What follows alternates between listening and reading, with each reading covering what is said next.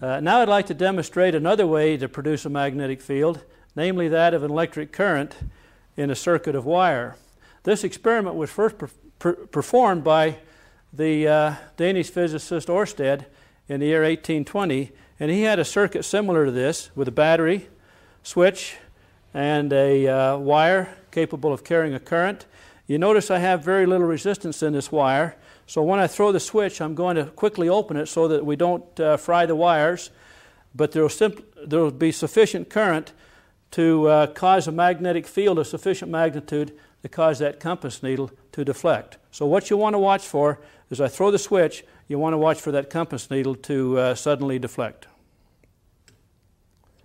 And we see indeed that's the case.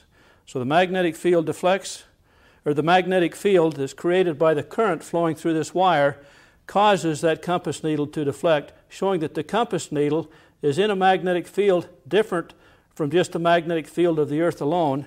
That is, now the compass needle is in a magnetic field of the Earth, and then when we add to that the magnetic field from the current in the wire, we see that the wire contributes a magnetic field when current flows through the wire.